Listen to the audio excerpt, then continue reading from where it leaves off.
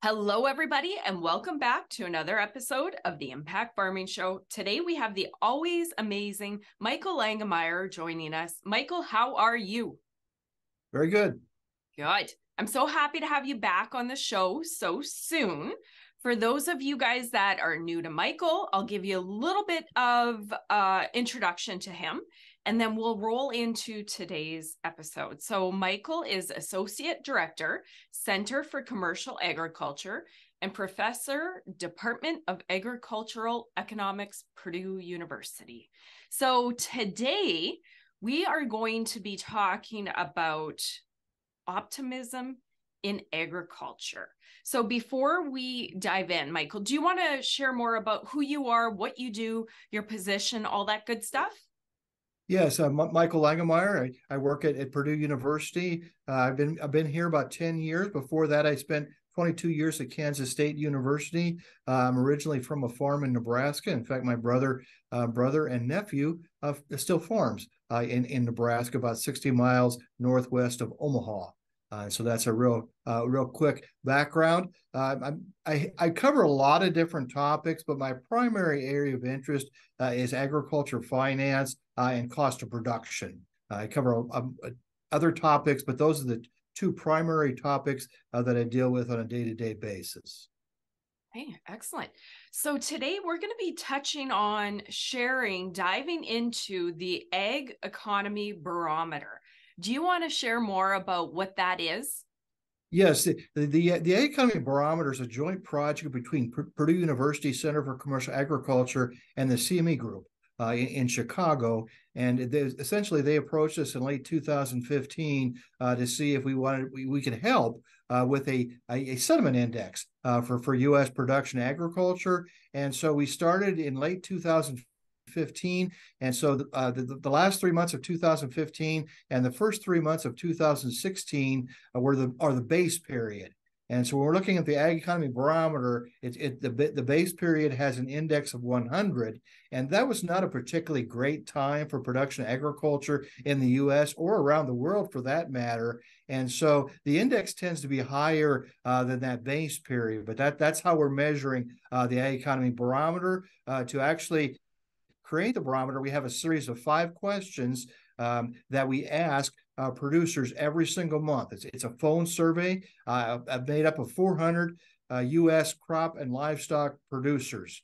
We do not ask vegetable producers or tree nut producers, but it's pretty much all the major crop and livestock commodities in the U.S. are represented in the sentiment index. Okay, excellent. So the April 2023 results are just in. Do you want to talk about the results overall? And then we'll dive into each area. Yeah, the index was 123, but let's put that in context. The index has really been hovering around between 100 and 125 really for the last year. And that sounds, well, that's a pretty big range. Well, not really. If we go back into early 2021, the index was well over 170. And so in mid-2021, the index dropped to about 120, and it's really moved very horizontally since then. And so what happened from the spring of 2021 into the fall of 21 when that index dropped? Well, essentially what happened is we had pretty strong prices in early 2021 in terms of crop prices and livestock prices, but particularly crop prices, and input costs hadn't started increasing yet. As soon as the input costs started increasing in a very dramatic fashion, like they did in the summer of 21, that index dropped substantially because obviously if you have higher input costs, even with stronger crop prices, your margins are tighter. And so we've really stayed in that in a horizontal position for quite some time because the input costs are still relatively high. Okay, forgive me here. Higher is obviously better, lower is worse. And what is the scale? 0 to? The index it has a base period of 100, and so it can go well over 200. Okay. It's just relative to that base, and so it's really not a tight range from 0 to 200 necessarily. It's just relative to that base period, and so it can shoot up over 200. The highest we've seen is 180. which would be substantially above that base period. And the lowest has been, we dipped down to about 90 a couple different times. And so that's where it's been, that's the range since we started in late 2015. So when we're at, forgive me, when we're at 90, is that where we see the for sale signs and producers saying farewell? when we hit 90 is essentially what happened there was COVID. COVID hit and the markets dropped substantially, and there just was when you made phone calls or talked to producers, they were really down. They were really pessimistic, and rightfully so. There was just so much uncertainty there. But now we're kind of in that middle range. We're not particularly optimistic, but we're not particularly pessimistic either. Okay, perfect. So in the report, I know you have a series of graphs and different areas to touch on. So why don't we jump into the first one? And I know that's the indexes of current conditions and future expectations. Do you want to dive into that one? Yes, we have 5 questions that make up the Ag Economy Barometer, and then we split those 5 questions into 2 and 3, and we call those sub indices or sub indexes. And so the index of current conditions is really focusing on questions, just like the name implies, that are more oriented towards the present time. And so we'll ask questions like, how does today compare to a year ago? How does today what does today look like compared to what things might look like a year from now? And so that's the current, kind of a 12-month window there. And then we ask a couple questions that are more 5 years out. Do you think agriculture is going to have good times or bad times in the next 5 years? And so we have a couple questions that are longer term. And so that's what makes up the 2 sub-indices, index of current conditions, index of future expectations.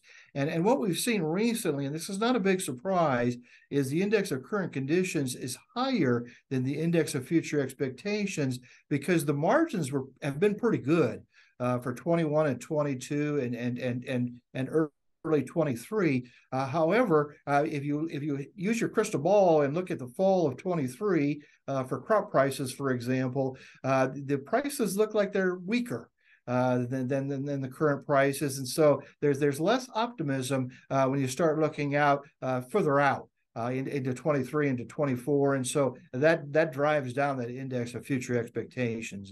And to me, it's surprising that how similar they really are, because I think the margins today are considerably stronger than what they look like a couple of years from now. And we'll see how these indices evolve as this plays out. Okay, excellent. So let's roll into the next one. Do you want to talk about Farm Financial Performance Index?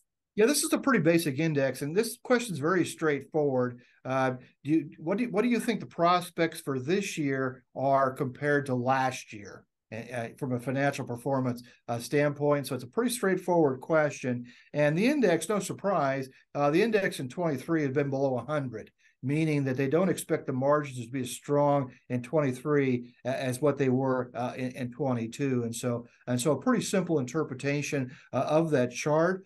We've seen a little bit of strength here in the last month, and we think that's due to the fact that interest rates look like they're not going to increase as much as we thought they were going to. Right now, the U.S. prime interest rate is sitting at 8.25%. And you read the tea leaves and read some of the news releases coming out of the Fed and other publications, it looks like interest rates are probably not going to increase very much the rest of the year. And so even though interest rates are very high compared to what they were a year ago, that's certainly good news that we're not expecting future increases in interest rates. And as you know, agriculture, because we're so capital intensive, interest rates are so important. I mean, we have a lot of money invested in land and machinery, buildings, grain bins, livestock facilities. And so those assets are very sensitive to interest rates.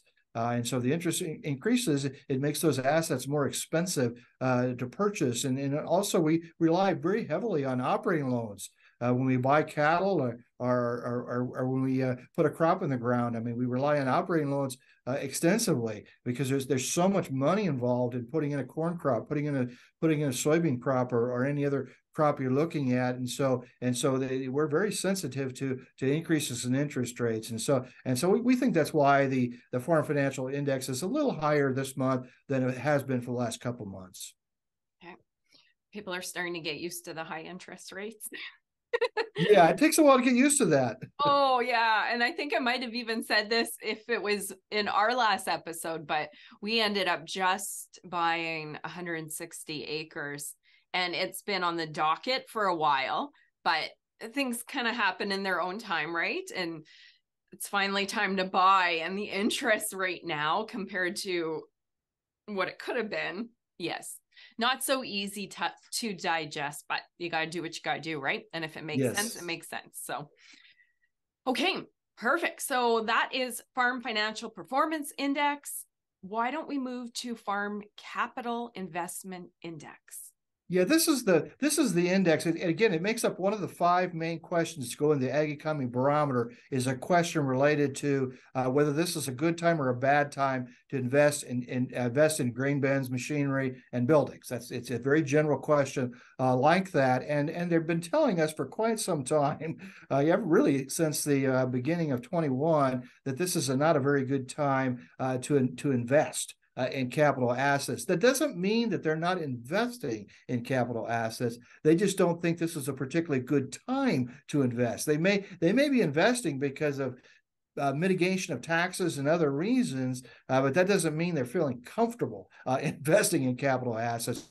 So I think we've talked about this before, but we've seen a very large increase in land values in the United States. But also, when you look at machinery, there's some sticker price shock there. The prices are much, much higher today than they were even a year ago or particularly 2-3 years ago. And so that's one of the reasons why the Farm Capital Investment Index is hovering right around 40, which again, the base is 100. And so that's not a very optimistic scenario in terms of this being a good time to invest in farm capital assets. The 2 major reasons associated with this low index, we ask with a follow-up question, and that's expensive machinery. And so they think machinery is expensive, so that's why it's not a good time. And then also high interest rates. Both of those are huge factors in terms of making this not a fabulous time to invest in farm capital assets. Perfect. You took my next question right from my mouth.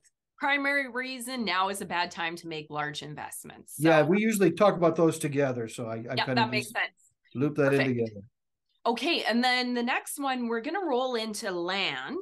And it probably might even make sense for you to speak to the 2 together: short-term farmland value expectations and long-term farmland value expectations.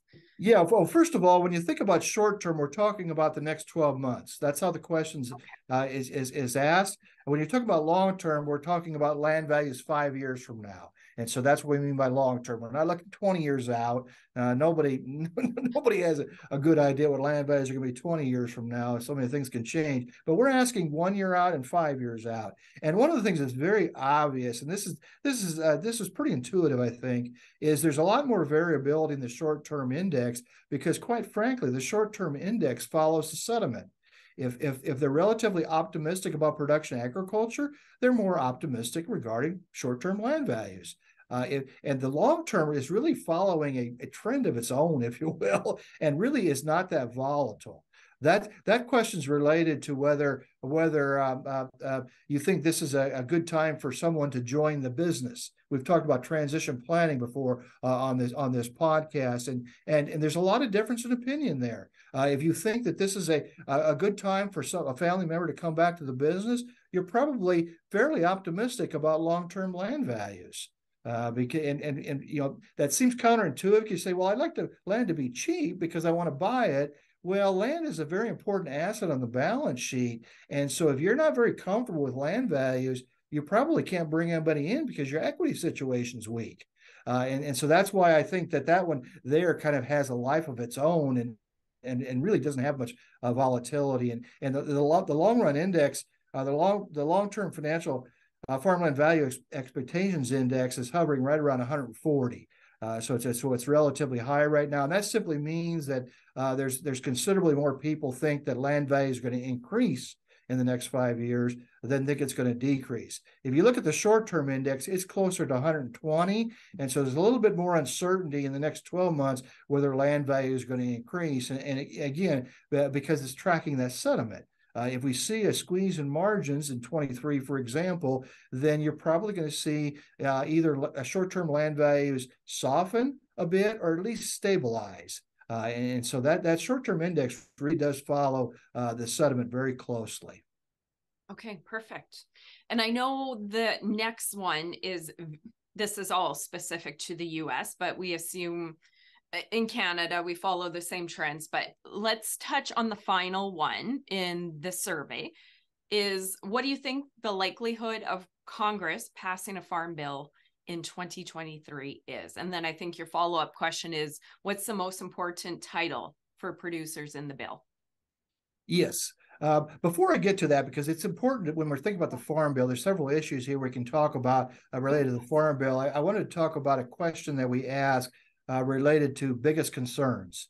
Okay. And these are important as kind of a lead into thoughts on the Farm Bill. We've been asking a question recently, and it wasn't in the monthly write-up, but we've been asking this. We've been asking this monthly for quite some time now. What is your biggest concern? What keeps you up at night? And leading the pack is higher input costs. Second, very close second is rising interest rates. And so one of the things that's being debated in the U.S. Farm Bill that's very important is probably going to hold the Farm Bill back or make it slower because they're debating this issue is what do we do about inflation? What do we do about these increases in input prices? We have things called reference prices in our Farm Bill, and the whole debate there is, do these reference prices need to change in response to the increase in input costs that we've seen recently? And so that whole thing there is making the Farm Bill negotiations a little slower than what they would be otherwise. But maybe policy moves quicker in Canada today than it does in the U.S. I do not know, but right now everything moves slowly through the U.S. Congress. I mean, there's very close divide between Republicans and Democrats, and so it's very difficult for them to come up with an agreement with the numbers being so close. And so one of the questions we asked is, what is the likelihood of Congress passing a new Farm Bill in 23 that really supposed to be passed in 23? And I was surprised that 40% said somewhat likely to very likely. I'm in the opposite camp. I think it's unlikely.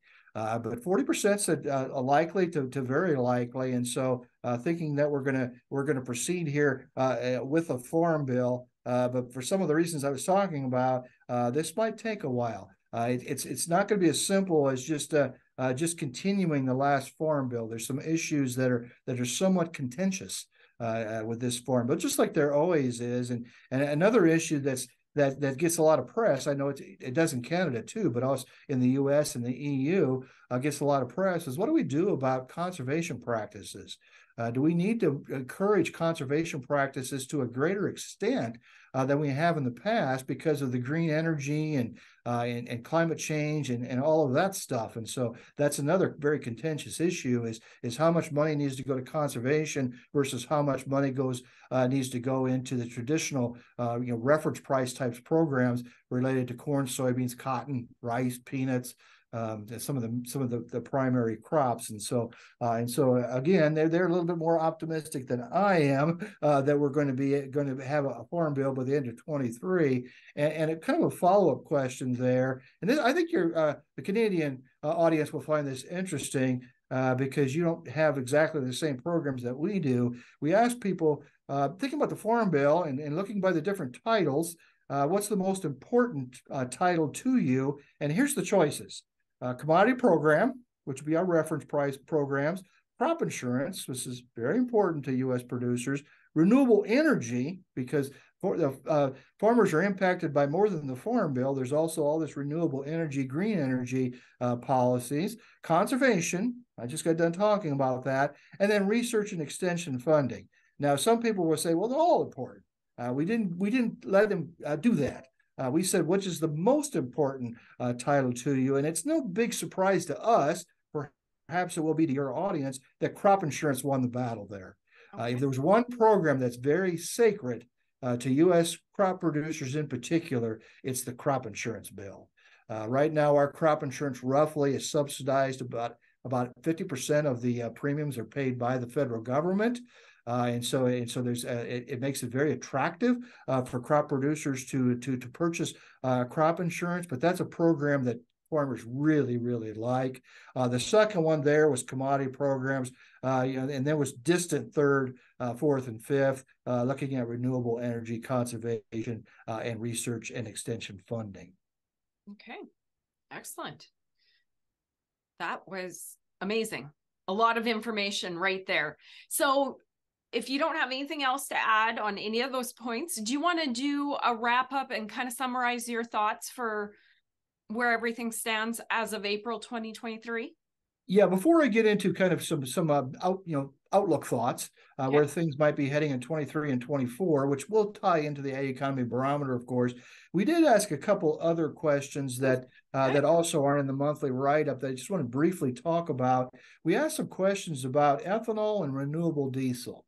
And the questions were fairly general. We asked basic questions about the prospects for increased ethanol production in the next 5 years, and it was split about 23% that the ethanol program will be smaller. Ethanol production will be smaller in 5 years. 24% said higher, and then the other 50% are about in the middle. That tells me that nobody knows, because you got some conflicting factors going on there. As we get more fuel efficient, as we move to electric vehicles, that's very threatening to ethanol production. There's no ifs, ands, or buts about that. It's just the timing. How fast is that going to happen? There's a lot of uncertainty, certainly related to that. But another issue that's happening in the United States with regard to ethanol is we're looking at 15% blends rather than 10% blends. And so that's a positive, a factor that may impact ethanol. And so that's really difficult for even economists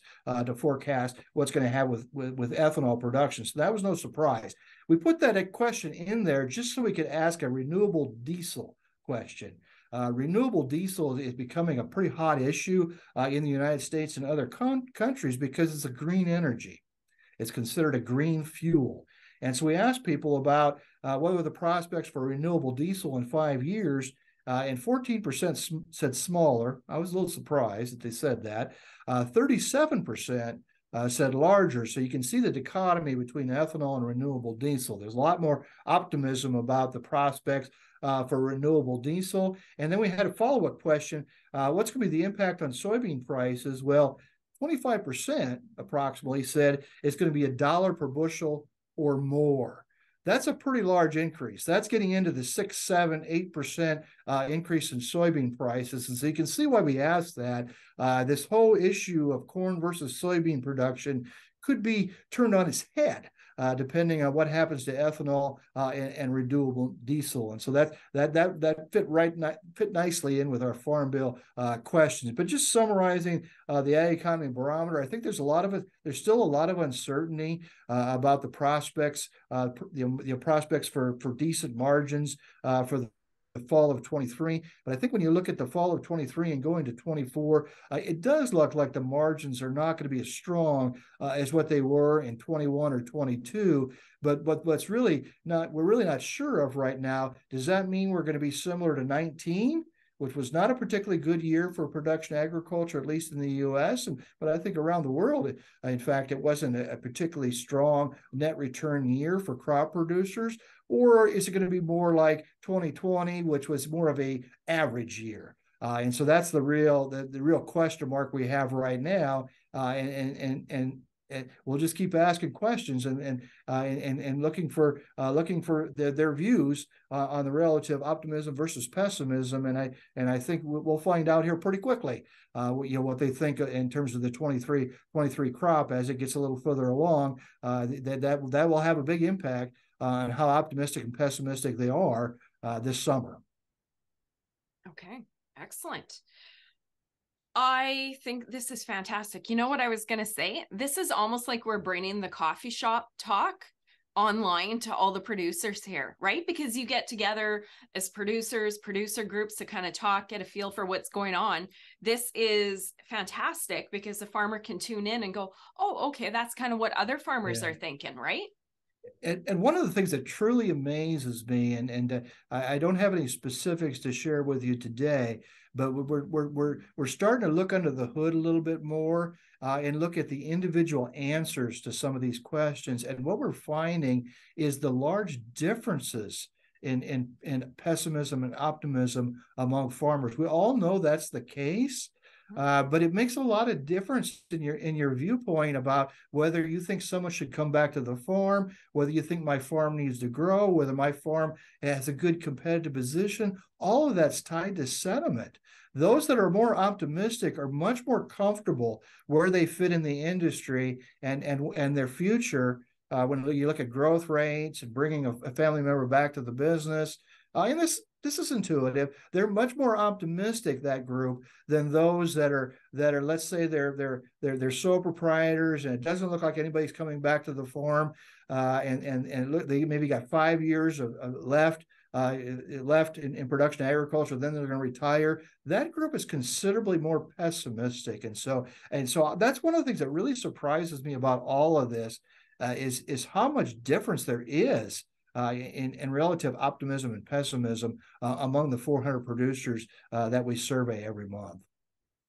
Isn't that human nature, though? Farmers yes, are not. It is. That's just, in business, you have to be fairly optimistic. And especially farming, that optimism, general, would help you weather the craziness. Because if you are, I'm thinking about where I go in my business, I try and be steady, the farm and this business. You got to be fairly steady. You got to see the big picture. You got to be optimistic. Yeah. And there's also, I'm glad you brought that up, because there's also a relationship between strategy, those that think more about strategy and particularly long-term strategy, and optimism. It's no big surprise that those that are more optimistic, they think about these things more. Why? Because they're growth oriented. They're thinking, what does my farm need to look like 5 years from now, 10 years from now? And it's not only size related, it's enterprise related. Am I producing the right products? Those that are optimistic are thinking a little bit deeper about some of those things like that, because one of the reasons is obvious. They know they're going to be here 10 years from now. You've got some folks that we survey that they don't know exactly where that farm is heading, whether there's even going to be a successor.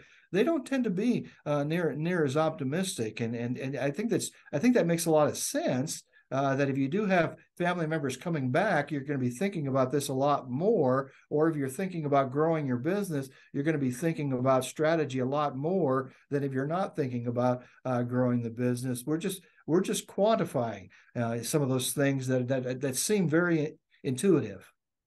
You know, Michael, it's funny that you touch on that. I like that. I always like the mind game behind farming and business too. And I have found myself dancing with that optimism and where is the future of agriculture? And I know we always think our time is special and it's the hardest it's always ever been. I realize that, but we have been having an increase in things coming at us, like the wars, the inputs, the pricing, government policy about environment. Like there's a lot coming at you, and it's easy to look at all this and go, oh my gosh, like, are we going to farm in the future? Become overwhelmed. It's easy to become overwhelmed. And it's not just farming. It's small businesses in general, but it's even larger businesses. But I can even relate to this at the university. I mean, there's people that think like the land-grant university we have in the United States, where you have extension, teaching, and research. They're kind of pessimistic about where that might be heading, 10 years from now. And then there's folks like myself that think, well, we've been very successful over time. There's no reason why we can't continue to be successful. That doesn't mean we do the same things that we've always done, but there's no reason why we can't continue to be successful. And goes back to whether you think the glass is half full or half empty. I just happen to be a glass half full kind of person. So maybe that's a good reason why I'm involved in this sediment index. Is I just find it fascinating, how this varies over time, but particularly this variability among producers. I just find that fascinating, and that's something that we're going to be digging into in a lot more detail. And we really couldn't do that in the past because we didn't have a long enough time series. Now we've got 8 years of history. Particularly looking at that 5 main questions that go in the Ag Economy Barometer. Well, a lot has changed in 8 years.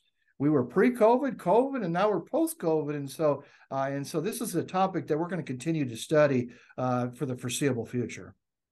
I love it. Great conversation, great information. I'm almost going to put you on the spot here, Michael. Not almost. I'm going to put you on the spot. Does us chatting again before the end of the year about the Ag Barometer make sense? I'd love to hear more. I definitely think so. And the timing, that would make a lot of sense, from the U.S. perspective, and probably from Canada too, is kind of that August-September timeframe. Okay. Because by that time we'll have yield estimates and we'll have a lot better idea of what that 23 crop looks like. Okay. Until then, we're going to see some price volatility.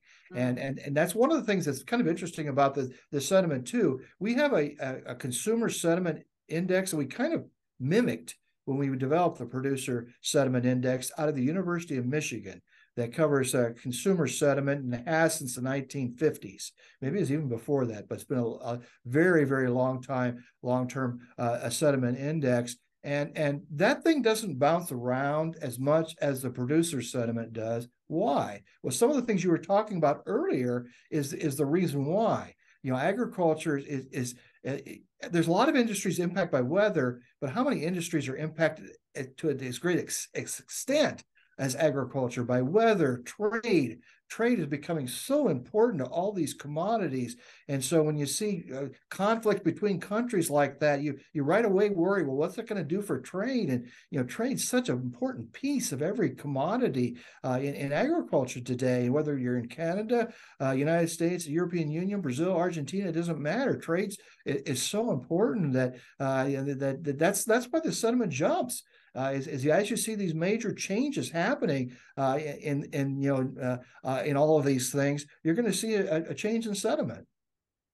I could see that. You know what? Between my business cap, my farming cap, and then watching people that are employed, it's a totally different world. Like as a farmer and business owner, you're navigating, right? It almost feels like just things are coming at you, and it's hard to be even keeled in business and in farming.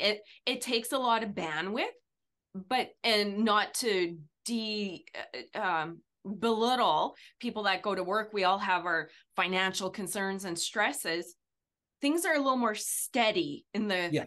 If you did a sediment index of college professors, it wouldn't move much. Okay. We have a monthly paycheck, okay? Yeah. And so it's not going to move too much. I mean, there's going to be people that are pessimistic and optimistic. Right. But it's not going to move a lot. We're not going to change our sentiment that much. But agriculture is not like that. We've got geopolitical conflicts. We've got weather. We've got all these things that we're trying to make decisions in this environment that's constantly changing. It's going to change. You're going to become relatively more optimistic or pessimistic depending what's going on. That just one last point on that. It's funny because that reminds me, I don't know if you ever seen it. There's a meme that floats around in the entrepreneur space. And I think they made one for farming. It's like, okay, normal life, you're right, doing your thing. Hopefully nothing, you're not fired, job loss, any of that, right? And then farming and business, it's like, and then up, and that matches what goes on in our world and our mindset, right? That's a lot that you deal with. So anyways, I love it. Okay. So I would love to hold you to that fall conversation. I'm going to pencil that in and look forward to it. Sounds good. Good. One quick question for you. If producers would like to get the Ag Barometer, how can they sign up, or where can they access it? Yeah, their monthly reports available on the internet, and the easiest place to check for information coming from the center related to extension, farm management, agriculture finance information, transition planning, all the topics related to farm management. Center for Commercial Agriculture, Purdue University. There is a more direct link to the Ag Economy Barometer, but you can find the Ag Economy Barometer from the center's webpage. And that's where I would lead people to, is the center's webpage. Okay. And we'll put those links in the show notes like always. Perfect. Michael, thank you for your time. I always enjoy our conversations. Take care. Okay. Thanks, guys. See you next week. Bye. Bye-bye.